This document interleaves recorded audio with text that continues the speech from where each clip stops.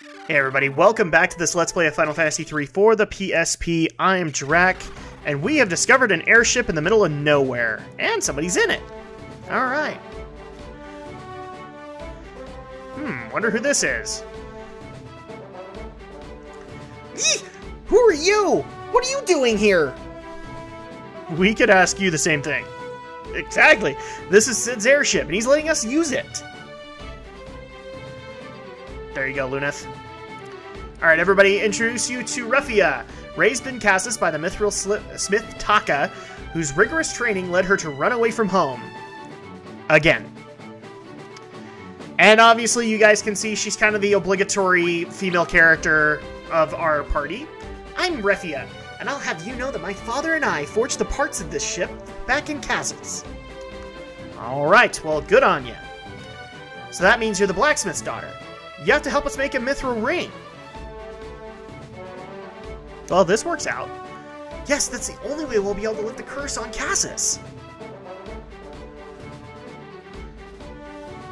I can't make mithril rings. I didn't study that far. I didn't want to. Swell. I don't think Skid's going to be particularly happy with this news. Wait, I know where we can find a ring! Alright, well cool, Refia is helpful now. My father forged a mithril ring for King Sasane a long time ago. He should still have it. Alright, nice. Let me go with you. I can't make mithril rings, but I want to help my father and the people of Cassis. Good on you, Refia. I think she should come with us, Luneth. You don't think because of plot convenience she shouldn't? Me too. Slacking off saved her from the curse, so maybe that luck might rub off on us. Nice, Luneth. Hey, that's not funny! It is to me. Refia has joined the party! Alright, so now we have the party count at 3. And let's go ahead and take the all aboard. Let's grab our airship 5 minutes into the game. Alright, so last time, if people have not seen the previous part, and you should, Luneth was chosen apparently by a crystal to bring back hope. And so we went to the village of Cassis, and everybody's a ghost. The only way to fix that is a mithril ring, and as you guys found out, apparently King Sasane has one. So let's go take care of this. Go to the castle! Oh, look, here's another guy. A terrible curse has befallen the people in Castle Sasane while I was gone. And this is a really bad British accent, but okay. Only the power of a mithril ring may save them, I am told. But Cassis is suffering from the same fate as Sasane. I must do something, but where will I find a mithril ring? Uh-oh. I'm the daughter of the blacksmith of Cassis. The king must still have the ring my father made him. We've come to borrow the king's mithril ring to save Cassis. Will you let us through? Yeah, think about it. An audience with the king. Yes, I believe I can arrange that. Come, I will be waiting in the throne room.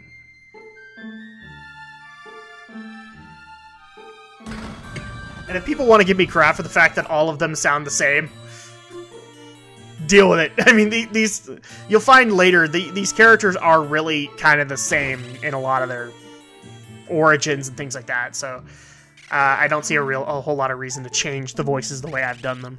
But now we have to go have an audience with the king of Castle Sasane.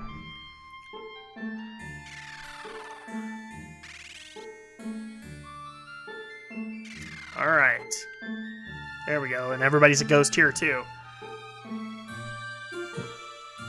The Djinn's curse has befallen us all, and I am no exception.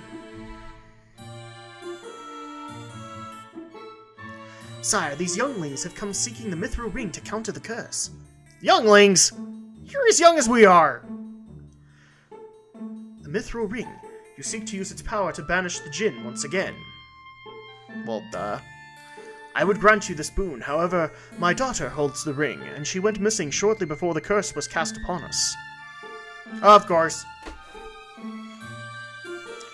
If the princess holds the ring, the Djinn may have taken her.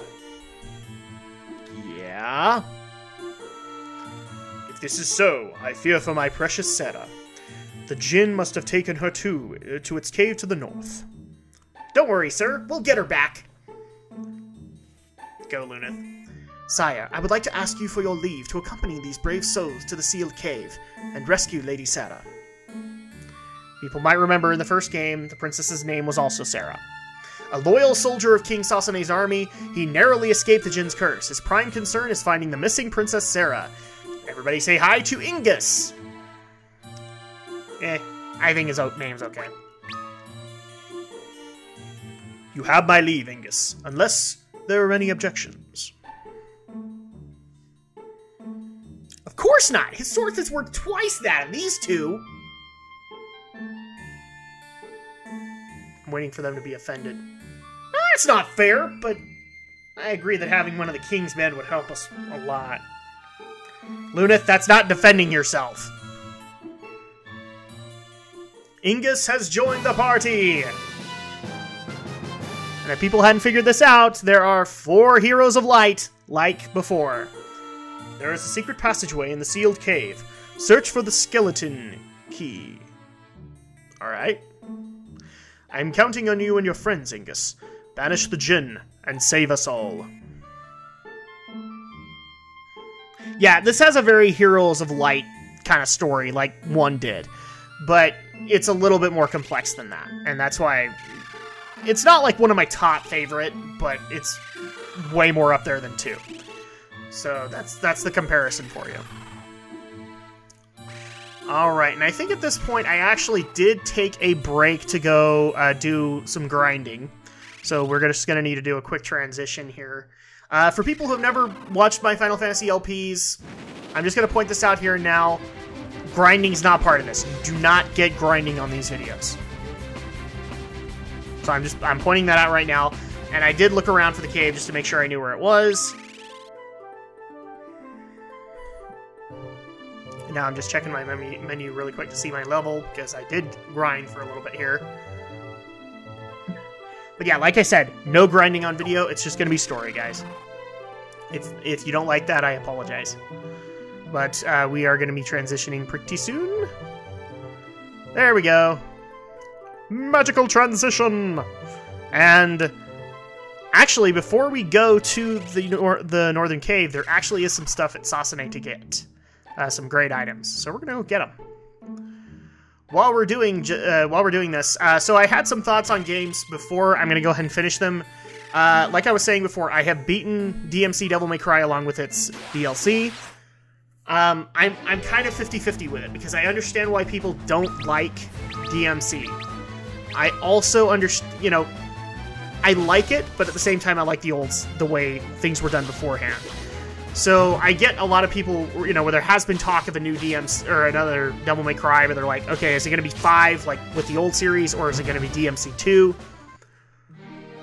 I'm fine with either or. I think they've done enough to justify a second game to see if maybe it improves on the things I don't like. But yeah, it's not that bad. Virgil's Downfall was a little bit of a disappointment as far as gameplay. But, you know, where I like the corniness of the original Devil May Cry games, the gameplay in DMC I kind of liked better. I think it flowed a little bit better than in Devil May Cry.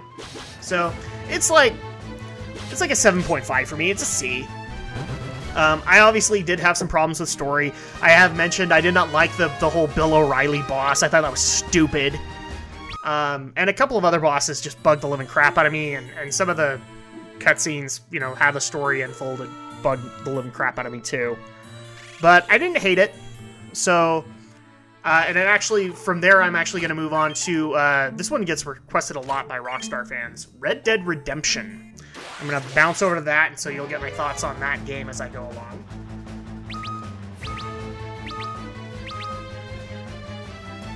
And the other game that I have completed is Final Fantasy 13-2. I finally finished it. I got what I think would be considered a good ending, and I don't have the time, if people remember from Dragon Warrior. So I went and watched some of the secret endings, which, again, did not make a whole lot of sense, but I guess set things up to make Lightning Returns make sense. but that's okay. So, overall, I like the game. The wibbly-wobbly, timey-wimey bugged me a lot, but it's okay. I mean, it's what I expected from a Roman numeral sequel, which isn't much. So, it's okay. It became kind of grindy for me at the end because the 3 Bahamut's bugged the crap out of me. Ooh, we get a White Slayer, but it's a trap! And this is actually a little mini-boss. It's a griffin that's guarding the sword White Slayer.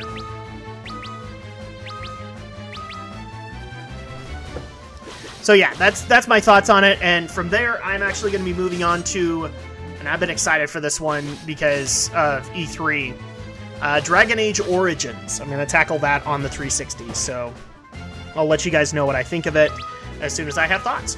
I haven't played it yet. So that's all the games I finished. The other thing I'd also like to point out is I finished the main campaign for Borderlands, and I get a lot of the problems that people had with it. But I also started up the DLC, and I did the Zombie Island of Dr. Ned, and that kind of redeemed it. It feels a lot better than the main story. It's a lot more hilarious, and I enjoyed it particularly, and I'm looking forward to going to, I think the next DLC I'm going to take on is the Secret Armory of General Knox. I'm not going to take on the Underdome, but yeah, I'm liking it so far. I'm actually doing that for Drak and Shadow, the possibility of doing that game. I'm not sure where we're standing with it, but it's fun. I like it. The story was a little lackluster for me, but the DLC is making up for that wholeheartedly. It's very fun. So with that said, and then also another game that I've been getting into is BioShock Infinite. This replaced Infamous in my schedule, and I'm not too far into it, but wow. I get the applause that game got. It's already I'm totally fixated on the story. I'm looking forward to what comes next, and it actually feels, in my opinion, like I liked the first BioShock, but I hated the second one. And this flows a lot better than the first BioShock game, so I'm very excited. I'm a little disappointed because this is the last Irrational one, but I'm looking forward to getting through it. And I'm even going to play the... I'm not going to play the Skies DLC, which is like PvP, I guess. But I will go into Rapture, because that sounds like it's going to be fun. Overall, I'm enjoying it. But I'll keep you guys updated as I go along, because BioShock Infinite is right now very much got my attention. And I'm trying to think of some other games that I haven't covered. I guess a quick Spyro update. I think, like 3/4 through the game. I'm in the last few levels collecting stuff. Sorry, guys. Spyro just isn't hitting it for me. It just feels so much like just an absolute collectathon that it's not enjoyable to me. I get why people like it, and I think it's very quirky and very fun, but the fact that it's a collectathon bugs the absolute ever-loving crap out of me, and so I don't think I will be going too far into the Spyro series if this continues. I'll probably go to Spyro 2, but, you know, if I still have problems with the gameplay, I might not go to Spyro 3. I don't know yet. But yeah, so lots of new things to cover. Oh, and also, if you are grinding and you want to not have to spend money, come to Castle Sasune, and you can get a rest here. And, oh, I slept like a log. You'll get that every time. I actually laughed at it after a while. It's like, did you sleep like a log? I don't know. Did you? And right now I'm looking for secret passages because there are a few other chests that I need to get. It's a fine mess that someone's gotten us into. What will become of this kingdom? Well, we're here to fix that, so don't worry about that too much, guys. Don't worry, we'll fix it! Oh, is this the one? No. I swear there are secret passages here. Oh, there we go. Okay, so now we're able to get some of the secret passage items. We already got the White Slayer, and I think we've already equipped it to Ingus. I'm kind of prepping for stuff that's going to happen later. Because, well, you'll see. You know, the main mechanic of this game. 1,000 gil. That's going to be nice. And then another 1,000 gil. Again, double nice. I don't have to spend a dang thing. Even though I just grinded a bunch of money.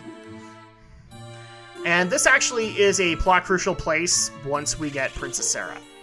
So we'll cover that later when we rescue her. But we have to go upstairs now. Ooh. And not really a whole lot up here. Except we get a leather shield and a blizzard. So we get the spell Blizzard. That's helpful.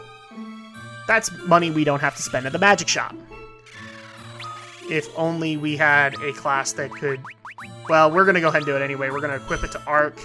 And if people are noticed, we also purchased a thing of Poisona. That is going to Refia.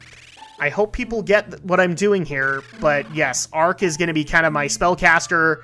And Refia is going to be kind of my healer. Without going too much into the mechanic, you can pretty much design this game however you want. It's fine. This is just how I decided to do it. And with that, let's go ahead and head into the sealed cave. I like the music in this game. Alright. And as people can see, we are level 6 right now. So we are perfectly fine for this dungeon now.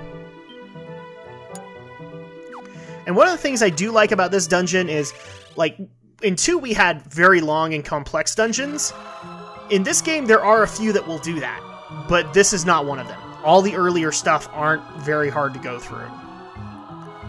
So it's going to be pretty straightforward, especially in the 3D design. So that's going to be very helpful. We can get through the story quicker this way. I'm just making sure I'm going the right way because I don't want to miss chests here. Alright, chest contain Cure, so now we have another magic spell, which we couldn't get in the starting village, remember? So now Refia has Cure. That will be helpful. Oh no! We're being attacked by flying coins. Really? I think they even called it, like, possessed copper or something like that. And as people can see, I've kind of decked out all the characters in dual wielding. Mainly because this will help the process along a little bit.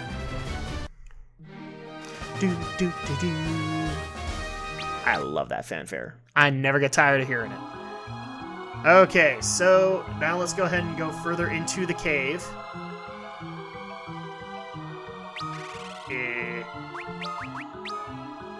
And as you guys can see, it is like Final Fantasy 1, where you have so many charges of that particular level, and you have to use them wisely, especially early on in this game, because you don't have many charges to work with. That's where leveling up comes in play, because then you can expand how many charges you can carry. Oh, and apparently there was a button in this skull. Who knew? Oh, no, the wall is going away! Alright, with that done, let's go ahead and see what's behind here. Oh, look, this must be our princess. Ingus, thank the heavens you're all right. Yeah, I'm hamming this up, guys. Milady, you must hurry back to the castle. We will take care of the rest here. But before you go, we need to borrow your mithril ring.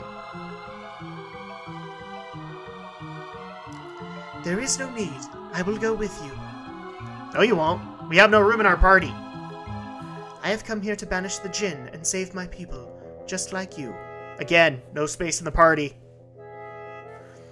Her Royal Highness has spoken. What should we do? Tell her no! You're a princess! Go back to the castle.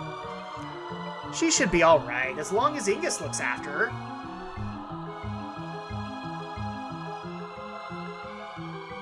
No harm will come to Lady Sarah as long as I live and breathe.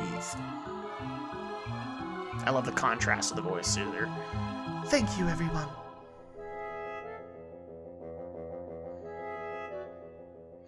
And with that, Princess Sarah has joined the party. This also has another unique feature. I don't know if this was in the original game, but it's here, where you can have a 5th party member, and occasionally they will aid the party. Oh, before I forget, press the square button whenever you wish to speak with me. What's a square button? Now let's hurry. You didn't explain yourself.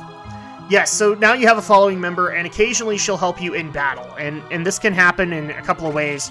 For her, it's like she'll heal you, or she may attack. I'll explain the characters as we get them, but Sarah is not a big deal. She's just a healer. So she will, out of nowhere, decide to cure you, even if you're full health. It's one of the features that of 3 I think is fun and interesting. I just wish I could have had a little bit more control with it, because there are a lot of points where, like, Sarah will heal me for no reason, or other characters will do particular spells and it's not helpful. See, like here. So she decides to help us with a cure spell, but I'm full health anyway.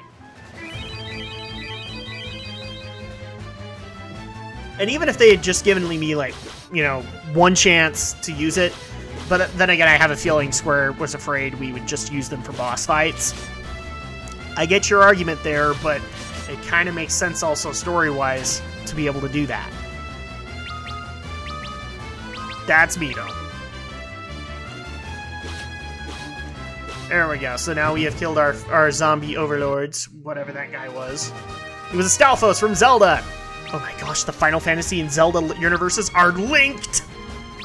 Literally. Okay, so now that we have Sarah, we can go further into this dungeon. And we just got eye drops, should we need them. Oh, look, mummies! Oh, noes!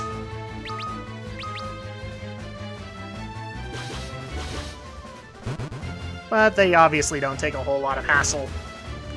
Nothing really does in this area for me right now, because I overleveled. Because I do that. Alright, victory screen. Luneth gains yet another level. And people might also notice job level. We'll get into that later.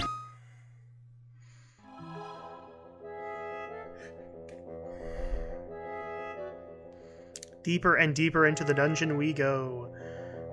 And here we go. This is actually the lair of the Djinn. Prepare to meet your doom, Djinn. This ring will banish you once and for all. How very Zelda of you. Nothing's happening. But why? Because plot convenience, that's why, princess. Your bubble has no power over me, now that I am infused with the power of darkness! Alright then. And now we have our boss fight with the Djinn. So at this point, I'm also just looking at a guide really quick. I have a strategy guide, and just seeing what damage I can do. And I am able to use magic right now, so we are going to use as much as we can. But right now, let's kick some tail. I have you covered. And she cures us, so this was needed. Now I've wasted one of my charges. Again, more control over this. Would have been very helpful. An Arctic wind! Ow! Almost 500 right there. I know somebody's gonna scream cheater.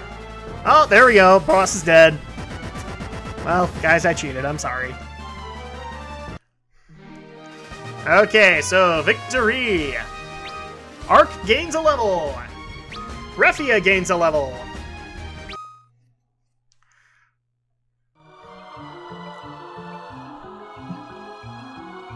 You cannot escape the ring's power now. Of course he can't. We just beat him. Ding. No!